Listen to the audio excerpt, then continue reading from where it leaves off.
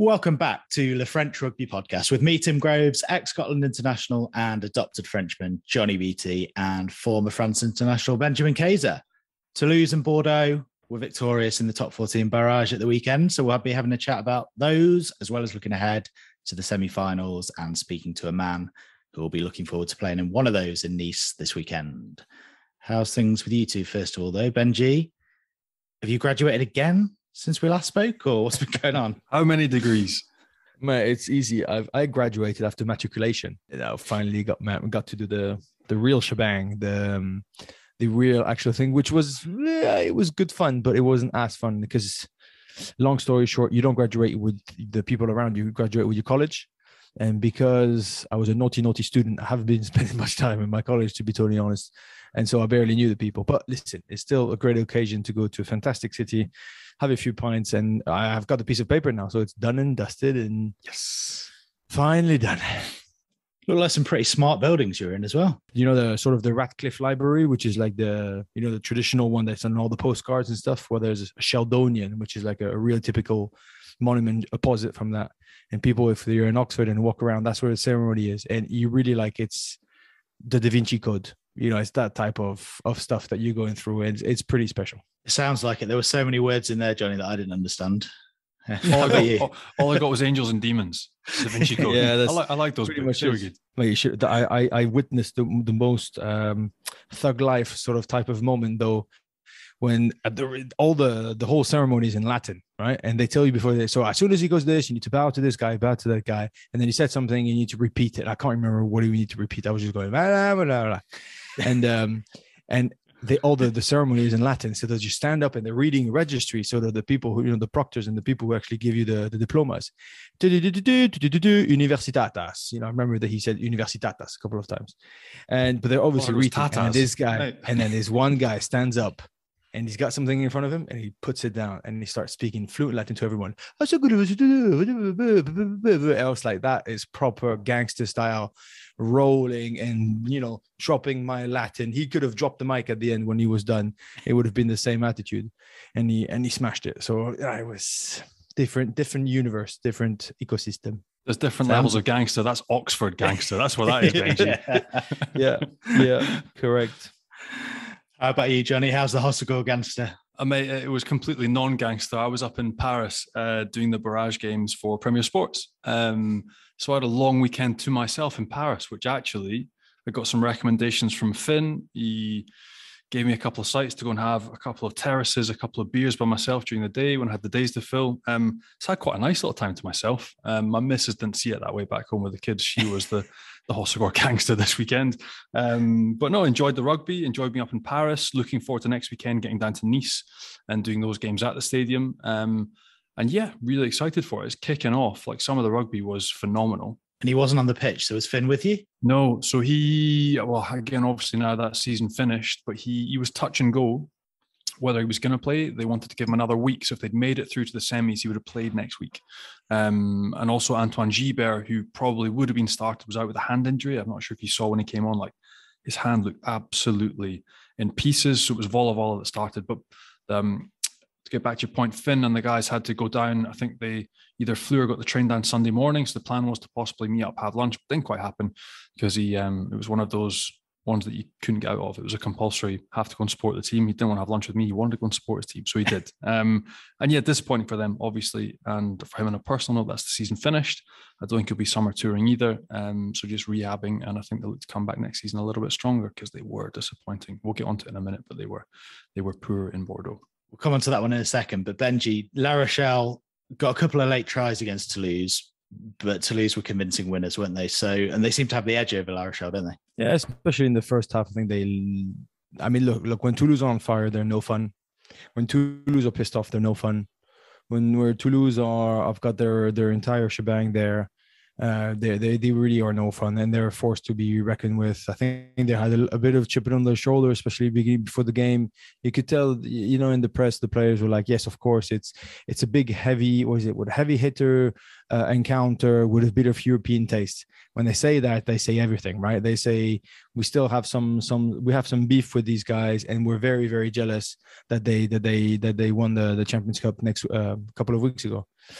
Now, they've been in those shoes all day long. I think Toulouse love nothing more than to call themselves outsiders all the time. And whenever somebody comes, they're always praising, oh, Castres number one, Castres untouchable, Castres this, Castres that. You see, that's what they will be speaking about. And that's what they did with La Rochelle. But the reality is, if you press pause and you look at the game, first 40 minutes, La Rochelle don't even touch the ground. They're getting blown away. But after that, and you can't really blame them. I mean, when I'm looking at those games are tough. And even the second half, Greg Aldrit was leading the charge and playing well and going for it. And you're like, how many times do they have to do this season? Oh. It's a lot of minutes. It's a lot. And, you know, for the French team and some high pressure games, I was still exhausted just thinking of his performance in the Champions Cup final against Leinster, where he was just a monster of a kid. And so I think they hit their limits. Things just didn't click. A hungrier team, you know, you would get the easy bounce, you get the easy turnovers, you got those things, and Toulouse were the better side. However crazy that is, if he kicks the conversion 4 seconds faster, you have one more phase of play. They're within 4 points or something like that. There's a chance, so there's a chance, and out of relatively nowhere. So a bit crazy, a bit sour, I'm guessing, for La Rochelle, because they didn't show the same attitude that they had against Leinster. However, if you look at the game, Toulouse are a dominant team, deserve to go through. Definitely a force to reckon with. They're peed off. And they were hungry, but they were well rested as well, Johnny. Yeah, but I think rested or not, the disappointing piece for Ronan O'Gara was the manner of it. Like, to have the team perform the way they did against Leinster and to dominate them and to dominate proceedings and knock them over and become European champions, get that first star on their jersey, and then to produce what they did in Toulouse, like, that will be the bitter bit to swallow. And he won't understand that as a coach, is how can this group be capable of going to a European final, becoming kings of Europe, celebrating like that, and then just not showing up? Like, I mean, don't get me wrong, Toulouse were fantastic. Physically, they were absolutely superb. The gain line, they bossed it. But La Rochelle, as the team collectively, it was sort of one after the other. Even in defense, they didn't know if they were coming up or coming down. They forgot they were a team. It was really bizarre to watch. And I think that'll be the hard piece for Ronan and his coaching staff to digest afterwards. And no cohesion and individuality that came out, where they've been so good and so structured as a team all year. That's what makes them fantastic, alongside the physicality and the set piece. It's that when they get into multi-phase attack and defense, they're superb. But as I mentioned, like, Toulouse were superb. The way they blitzed off the line, they completely nullified Skelton, Antonio. They couldn't get any go-forward ball, and therefore they were just going backwards. And when Toulouse did get their hands on the ball, like Movaka, how he sets up Antoine Dupont's first try, like, the ability to blend the power and the strength they have with the sort of rugby IQ, the knowing where they are, where their support lines are, the offloads. Like, I'm not sure if you saw as well the second try, where they essentially run like a three scissors in the backfield. Like, any other coach would be ripping their hair out and saying, you can't do that. But Toulouse, it's Toulouse doing Toulouse things, and it just sticks and it comes off and they create gaps. The other side of that for Ronan is that's happening and your defense is all over the place. Like, you should just come up as a line and shut it down, but they didn't. Guilty of overfolding and just trying too hard in isolation in ones and twos. And that was the story of the game. Toulouse at home, far too strong, fired up, as Benji mentioned, defensively on top, and La Rochelle just didn't have the answers. And that's the strange thing at this time of year. You realize knockout rugby, these boys are now on holiday. Like, it's too late. You go through this marathon. Nobody wants to be on holiday now. They all want to be in these last couple of games and leading for that top 14 title. But unfortunately for La Rochelle, they just were not good enough on the day. And that's what's bizarre. They've been so good all year, but in that barrage, they were very, very poor. And it was Ronan that used the word. He said, la honte, c'était honteux. It was shameful. That was how he described it. Those last two tries, you mentioned, Benji, got them close towards the end, but over the piece, they'll be really disappointed with how they finished their year. And the other game between Bordeaux and Racing was tight for a while, but Bordeaux blew it wide open after halftime, and they 3 tries in about a quarter of an hour after halftime, Benji. People need to understand how much emotion gets into those games, and well, I'm sure we'll speak about it in length afterwards, but that's why I'm saying Toulouse were peed off. I don't think the quality of rugby was actually really there. Yes, you had some brilliance in the tries, but overall there was a huge amount of déchets, of drop balls, handling errors. Yeah. When you hear phase finale, when you hear knockout rugby in France, it really has a different taste, a different smell about it. And I always remember my young coach, I as a 14-year-old or whatever, 15-year-old, he would grab a bit of grass, he would get all the boys to smell it. Tu sens là? Tu sens? Ça sent les phases finales. It smells like knockout rugby. And you knew what you were doing when that was about. It's something undescribable, completely irrational. Sometimes makes zero sense. Probably slightly stupid, slightly bonkers, but that's the beauty of it. So Bordeaux wanted it more. That's my long explanation to say that I think Bordeaux was a bit more pissed off and they wanted it more. That's what showed. Racing, I think something's broken a bit. I think they're either tired, the lack of power that they can't rely on when the shit hits the fan.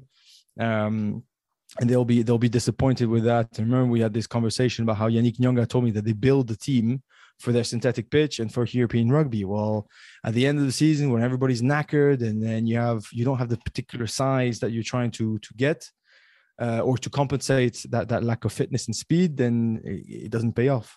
So Bordeaux were pissed off. They went through. I still don't think they're not performing like they were 6 months ago. Toulouse are definitely not performing like they were 4 months ago. But as soon as they switch it on, they're untouchable. Castres, Montpellier, it's going to be random. It's going to be random. It's going to be proper, super physical, bruising encounters. But I have actually no clue who's going to go through. Mate, the weird thing is though, like that, I completely agree. Like the blood, the guts, the desire is there from every side, but it's the control and the fluidity of how do you get that blend of actually playing our rugby that we've played all year whilst being abrasive and physical and bossing it. And like weirdly, the first half of Bordeaux Racing was exactly how you described. A bloodbath, knock-ons, people just taking the ball and running as hard as they could. The physicality and the attrition was ridiculous, but there was just no cohesion to anything. There was no team aspect to any rugby. The one team that managed to change at halftime was Bordeaux. They came out, they found how they wanted to play. Mathieu Jalibert, Maxime Lucu, the leaders stood up after being massively criticized last week by Urios, and they found their shape. And I think that's the blend that all these teams, like you mentioned, the passion and the desire and the physicality that has to come in knockout rugby, but who can also do that whilst keeping a little bit of shape by applying pressure permanently, by not knocking on the ball with stupid things and just getting, rush of blood to the head. And that's what Bordeaux did. Like, I would say the one team, and Benji, like we've both been there, that always comes good at knockout rugby because it's that type of rugby is Castres, because it's limited, because it's passion, because it doesn't rely on anything else. It just requires passion and heart and a massive fan base behind you. Like if it goes to that, Castres could go on and win this after being, finishing top of the tree with a points difference of 39 points, like not fantastic rugby, but just winning games by blitzing people. Whereas if a Bordeaux turn up to play and they play the way they played in the second half when they went up 2 or 3 gears and Racing couldn't live with them, they could go on and win it.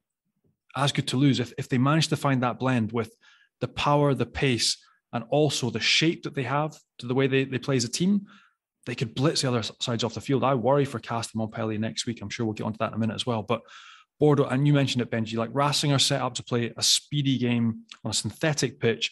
When you're playing away in Bordeaux, and you're coming into our guest, who was freakish, the physicality he brought, when you're running into Paeva, when you're running into the pack, I mean, they were just brutal. But the blend, once that pack provides a platform and you give the ball to Lucu, to Jalibert, who put you in the right areas of the field, gain you that territory, keep a cool head, and then give launch plays that get you on the front foot and create havoc, they were exceptional. And that's the difference. The second half, just coming together at halftime, having a little word, right, boys, passion's there, but how can we do this a little bit better? And that's where I feel if one team mentally, and that's where knockout rugby, so much of it is mental as well in the top 14, as you mentioned, whoever mentally can take these games by the scruff of the neck whilst having that physicality will go on and win next week. So huge games of rugby. We've lost La Rochelle and Racing, but 2 massive semis to look forward to now. Well, Bordeaux did successfully navigate their way through the barrage and into a second successive top 14 semi-final. And we can have a chat now with their Australian second row, Kane Douglas. How you doing?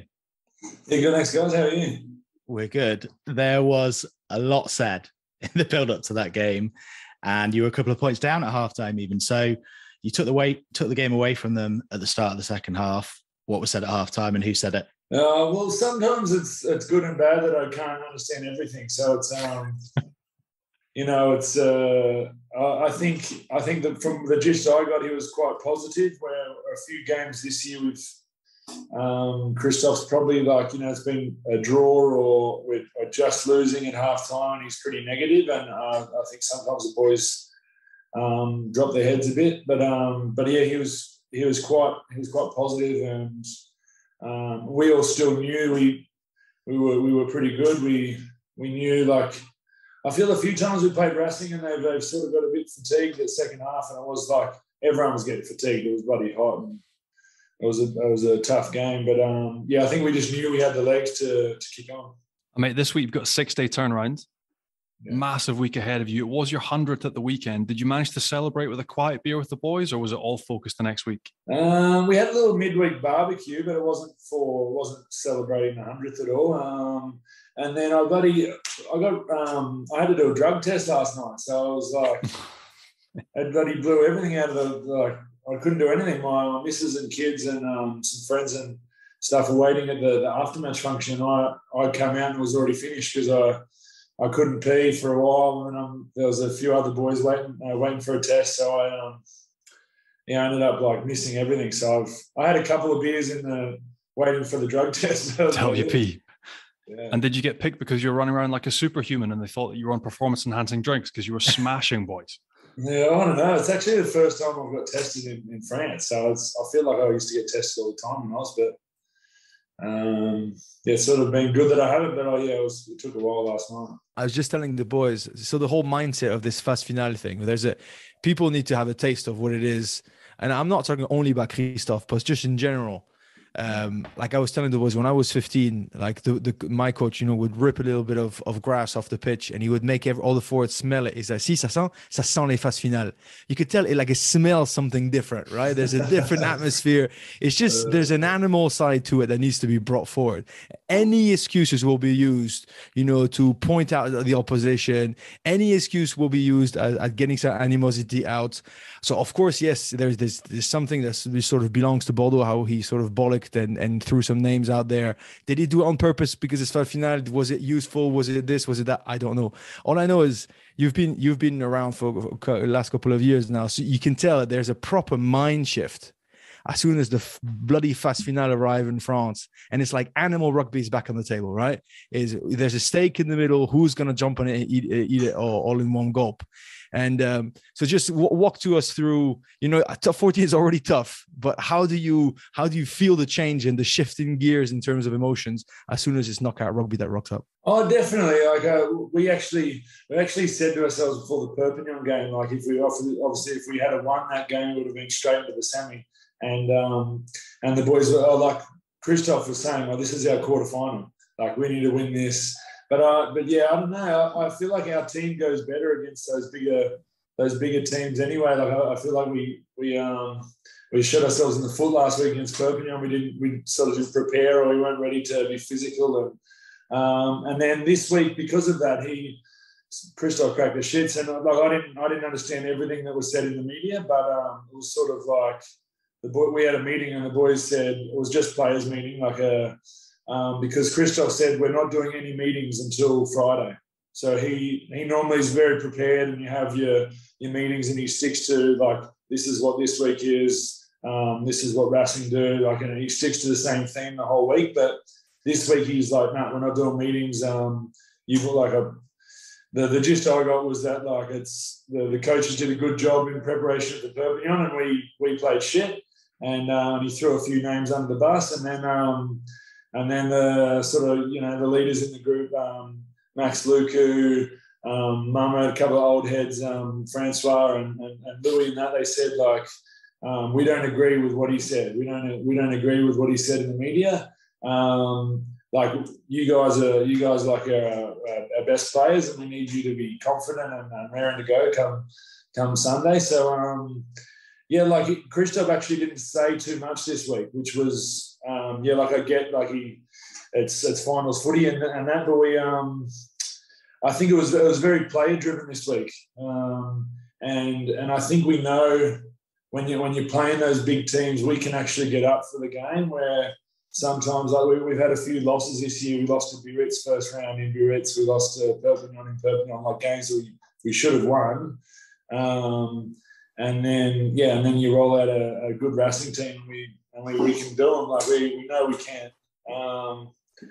So yeah, it was a different week because it was all player driven, player meetings. But it was the boys ripped in last night. That's a massive risk taken by Christophe. And again, having been coached by him, he's never done that. And I can't get my I can't decide if that's petulance by him and he shit the bed, but basically to rip the coaching book up and say, right, actually, boys, fuck it, just go and do it yourselves in a quarterfinal week is insane. Like, there aren't many coaches who, it was a big gamble and it's paid off. But again, you've mentioned the senior players like Francois Tranduc, who Benji and I both played with, like, great guy, leader, coming to the end of his career, bringing people with him. But to put that amount of pressure on guys like Cameron Walkie, and I get he's international, he's playing phenomenally well, to put that pressure on Mathieu Jalibert, who again is coming back from a 4-month injury, is huge. And I'm not sure he understands. To basically almost essentially isolate yourself from the playing group and turn your back on them was a huge risk. And so again, what were the types of conversations going on internally? I know you maybe won't understand everything, but it's a huge risk. But from him, and again, the perception is he aiming to isolate himself? Is it, this is now a massive gambling, like it's paid off, but it could have been a disaster. And like, what would have happened if you'd lost that game? If he'd basically just said, right, boys, fuck it, go and do whatever you want until Friday. Like, it's ludicrous. No, like, I'm glad we're not in that situation, but yeah, I don't know. I feel like normally he's very planned out. So I don't know if it was like, I feel like most of his decisions throughout the last few years that I've been here is like, he, you know, if everything's going well, he'll make you feel like it's not all going well, and like I feel like he's read a manual on like what you should do, and so I don't know if he's sort of freestyled it or that was like that was just another thing you could do to make the boys sort of think and do it ourselves. I'm not sure like whether it was his plan or not, but yeah, it was very risky, and I suppose, but yeah, like it's good we got the result, and it'd be interesting to see if he keeps on going this week, right? If he doubles up and goes again and steps back, I would be super surprised. But if he does, it'd be good.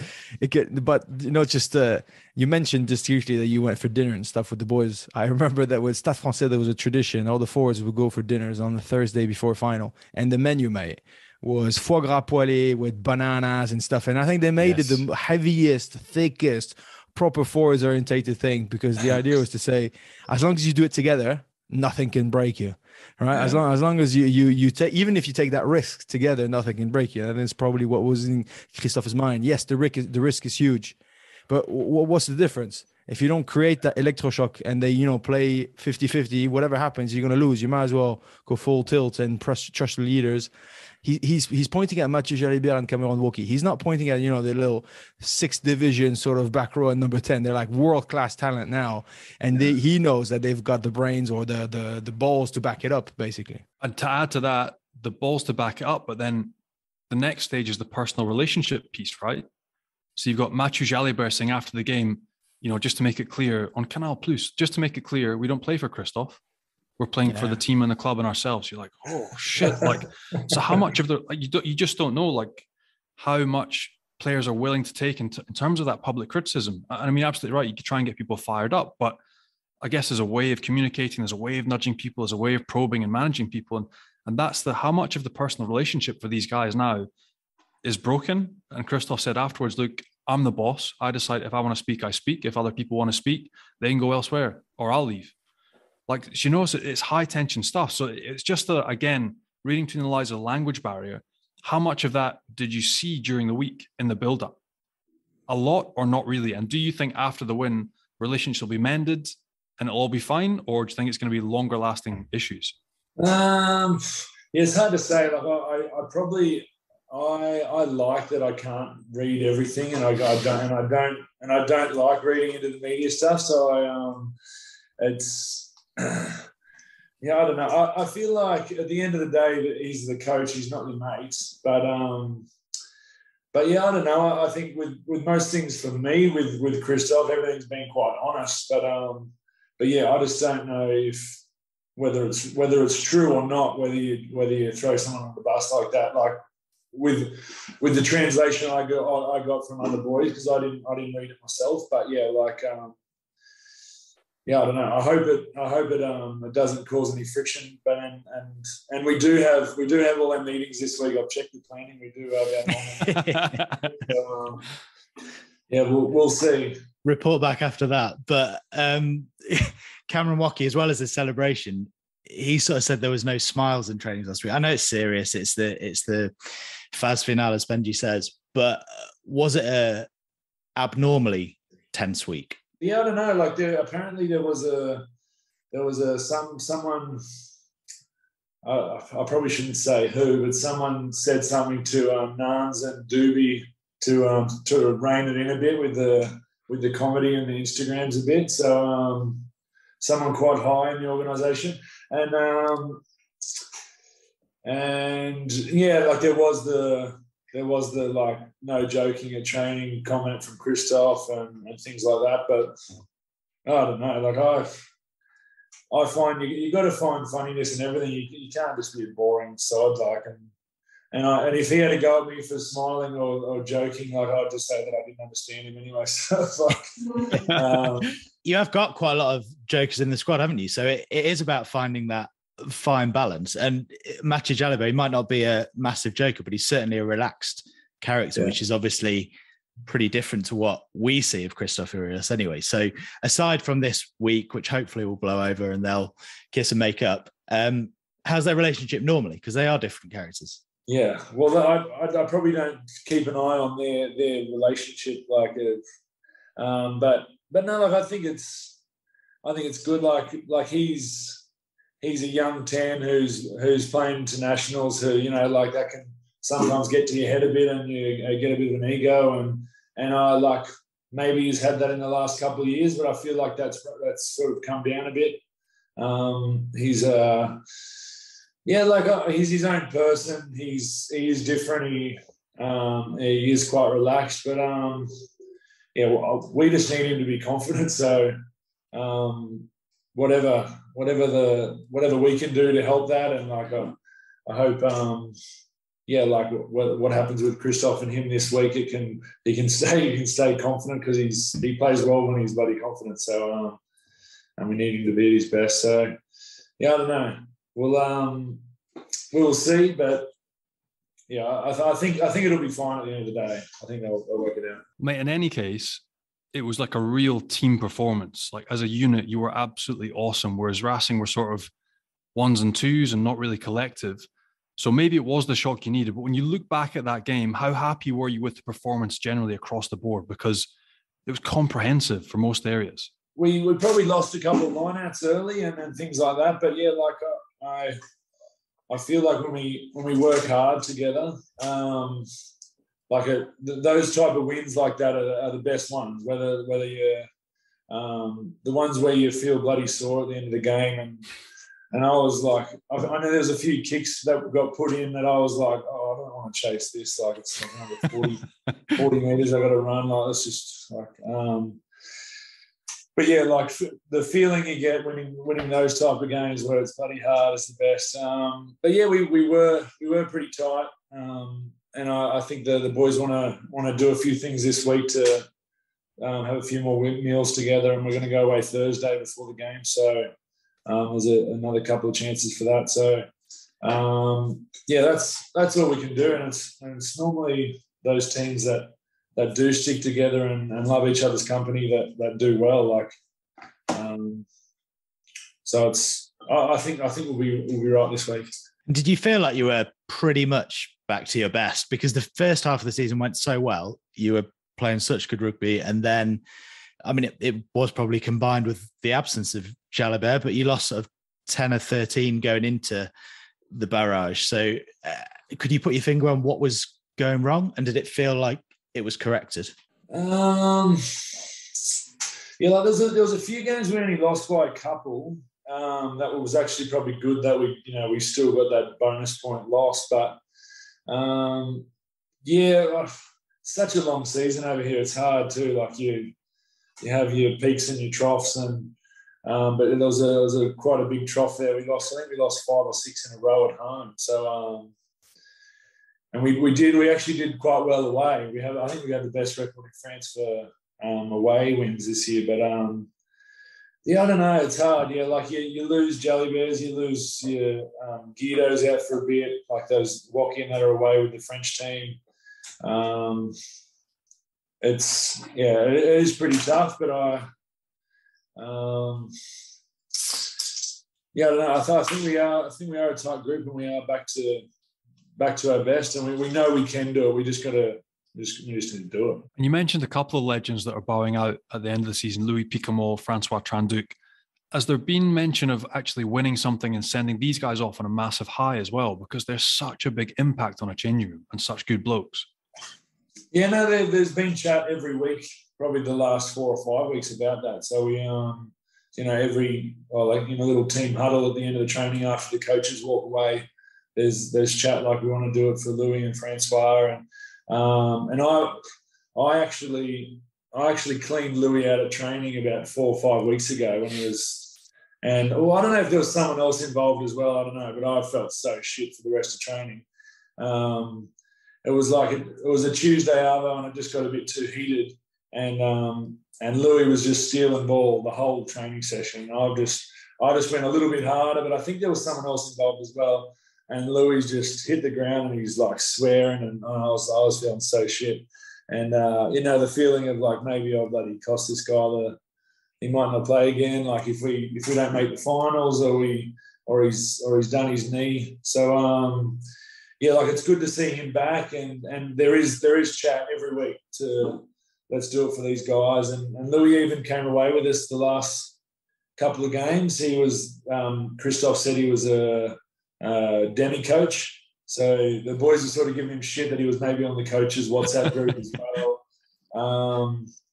But yeah, like it's those guys, like we all look up to them. They've got everything they say. You listen, like it'd be awesome to send them off with a title. And a word on Cameron Wacky, because we mentioned him a couple of times already. He was called out by Christophe the week before the Barrage. He started playing second row for France now, but he's very much a back row for you guys. So I'm interested. Have you taught him everything he knows about playing second row, or have you told him to stick to back row because that's your shit? No, like I'm glad that he doesn't play second row for us, because I probably might be out of the spot. But yeah, like no, I don't know. Maybe the French coach tells him what he needs to do, but I feel like when you watch him play for France, he still plays his own game. He's just probably got to stay in the middle of the field. But I don't know. He's a freak. Like he's really strong. He doesn't go in the gym and lift lots of weights or anything. And but he's like physical. Like you look at his body, he's an absolute specimen. Big pins on him, and he's like got the biggest, the CMJ, the jump test. He's miles ahead of everyone. He has got long arms, but he's pretty springy. I don't know. He's a freak, and I feel like he lives to another level when he plays for France too. Like as some guys do. Like it wouldn't matter who he plays for. He'd kill it. I'm envious of his raw talent, but I'm glad he's in the back row for us, because it leaves me with a spot. And mate, with that spot now, 100 caps for the club, which must have been a pretty cool milestone. And this is now your 4th semi in the past 2 or 3 seasons, the top 14. So, A, what did 100 caps for Bordeaux mean to you? And B, what do you need to get over the next hurdle, make it to the final, and win this thing? No. Getting to 100 means a lot, because there's guys that have been here for like 8 years, 9 years who still haven't got there. So it's to average 25 a year, and especially with that COVID year as well. Like I only played 20, 21 games that year, so it's pretty cool that it's happened so quickly. And like it's. Every year gets easier in France. Like you know where things are, you can speak more, so I feel like I've moved to the south of Bordeaux in a cool little village, and it's pretty cool. I walk the kids to school, and you say hello to everyone, and I feel like the more I've played, and that people see me on TV every week playing, and I feel like I'm at home, and so I feel like I'm quite invested in the area. So it's a good feeling to have done that, and people like, even I was picking the kids up from school today, and there's mums and dads coming over, good game and congrats, and so that's pretty awesome. And then so this is a second semi-final top 14, but we had 2 semi-finals in Europe as well. So I think we've they say you've got to lose one to win one, so we've lost a couple now, so we'll. I think we're ready to go for this weekend, or we will be come the game. But we just need to do the same. Like Montpellier's got a big forward pack, so that's where it's going to be won. We know we've got the backs to do it, but if we don't muscle up, you can't get the job done in top 14 against anyone really if you don't muscle up. So that'll be us. So we just need to stick together. Hopefully the other stuff that happened last week, and that can sort of all be brushed to the side and we can just get on with it. But I don't want to have my holidays yet, so I'm pretty keen to keep going. And it's a long season, but what's 2 more weeks? Plenty of rest this week. Benji, you said it before. It's always a scrap in the playoffs, but Montpellier, Bordeaux, some of the units on show, it's going to be a scrap this weekend. It's definitely going to be an extremely scrappy thing. Everybody's always saying, you could go straight to the semis and stuff. Number of time, mate, have a look at the history books. The number of time where the team who just scraps a last away victory to sneak into top 6, wins away, ends up winning the massive thing is just huge. So that week of break, everybody thinks it's a lifesaver. Sometimes it will kill you because it just catches you off pace.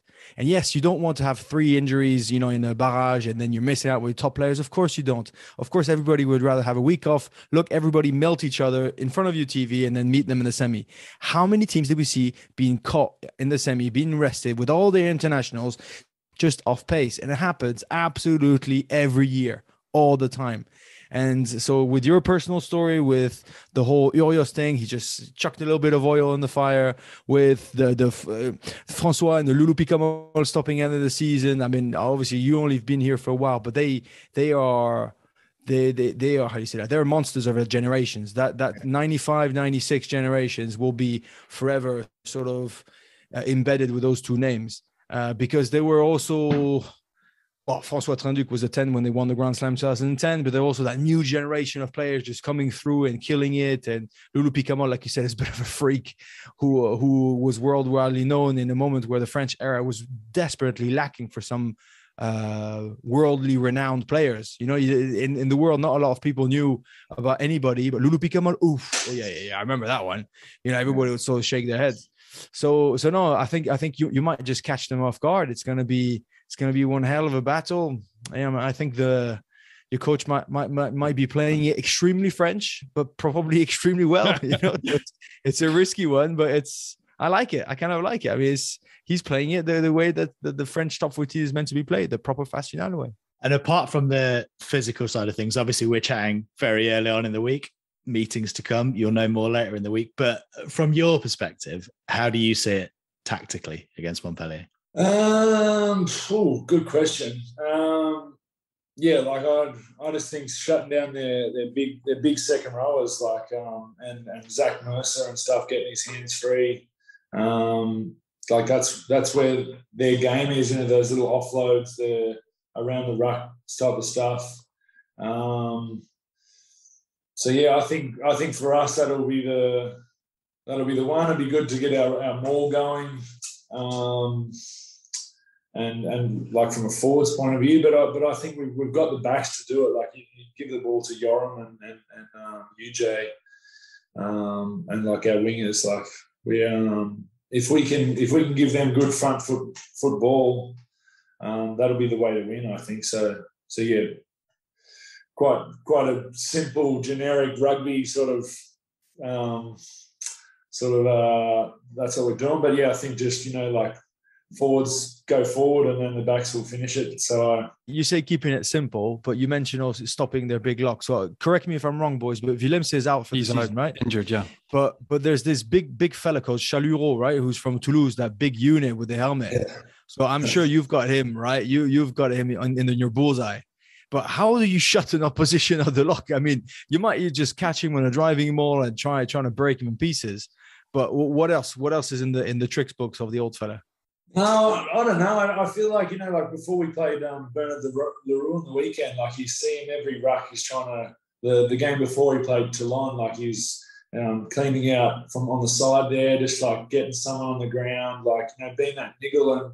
And it's things you can get away with, like playing within the rules, like, and you just got to be ready. You got to be ready for that, but you need to push the limits too without getting your team penalised and getting any cards. But like from a second row, that's like sometimes I feel like I had a meeting with Christophe a few weeks ago, and some of the games I've played middle of the season, I feel like you look at the end of the game and you go, I didn't really do anything wrong.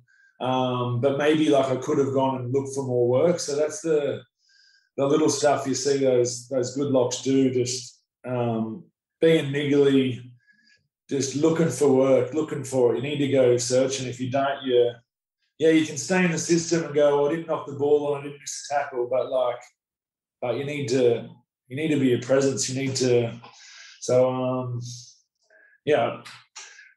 I like those type of games. And you finish the game and go, I bloody smashed that guy, or I ran into that guy. Like even if it's not the perfect technique, you just go, I'm just going to car crash this guy. Or, as long as you do it legally. But yeah, like that's the plan for me, I think. Thanks so much for coming on, Kane. Massive good luck this weekend, and hopefully you'll see a bit more of your coach this week, and it'll be all smiles and training. Won't be a funeral tomorrow anyway. First day back at training, it'll be all right. Cheers, Kane. Good luck. Thanks, guys. Enjoy. Catch you in Nice, mate. See you down there. Cheers, guys. Bye. Very interesting. Kane, je ne sais pas, je ne comprends pas. I don't know about Benji's different for you because you're French, but I think sometimes ignorance is bliss.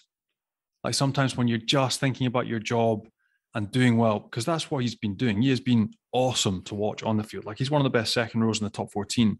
But sometimes the off-field stuff, the media, the distraction, the sort of circus element, sometimes it's best just to park it and not watch it, not read it. And if you can't read Rugby Rama or Midi Olympique because you don't read French, it's maybe a blessing. All I know is that Bastien Chalureau better put, double sets of shoulder pads or triple sets of headgears, because every ruck is going to try car crashing into him. That's what I heard.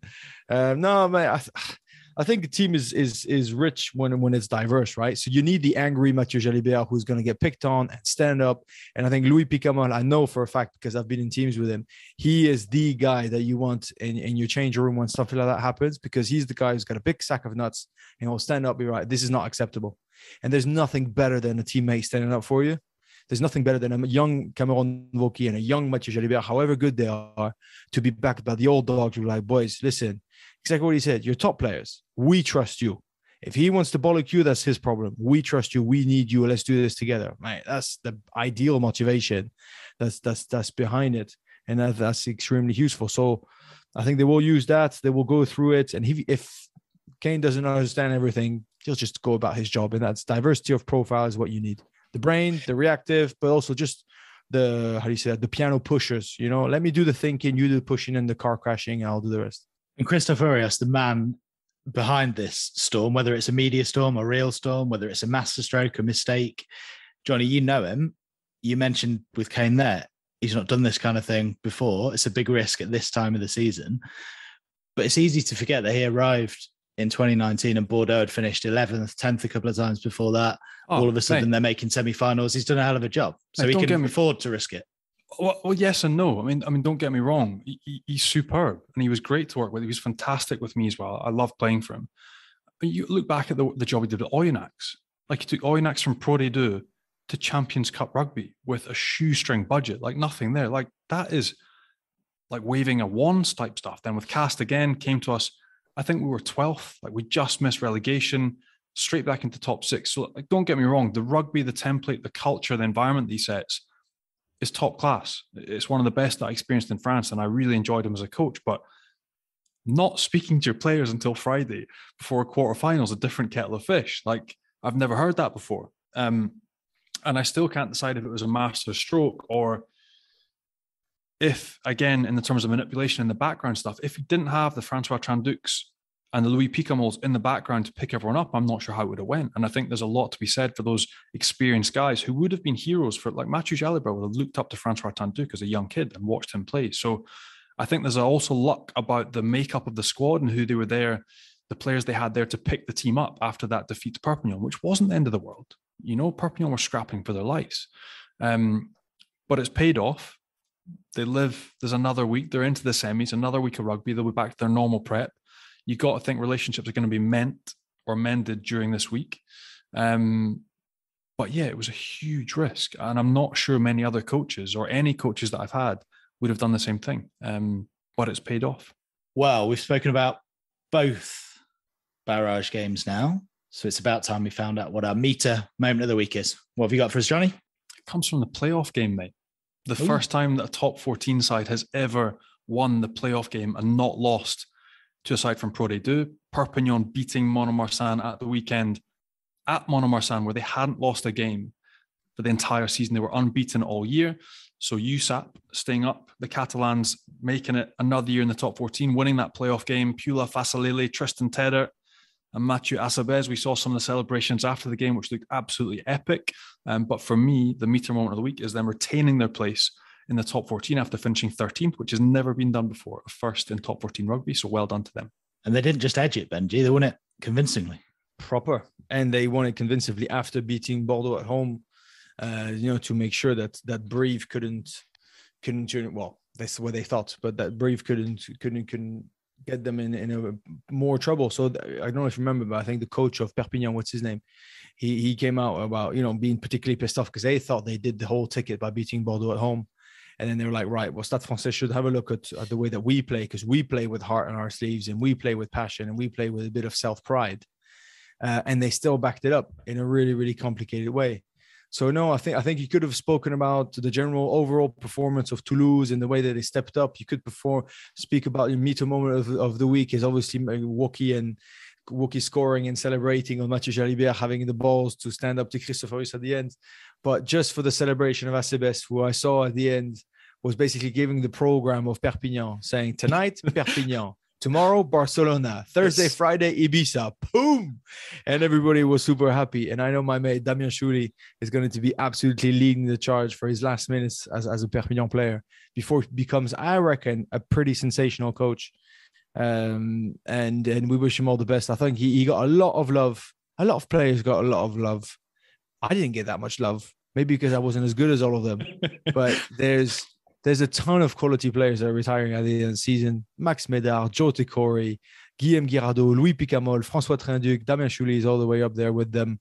A proper legend of a bloke.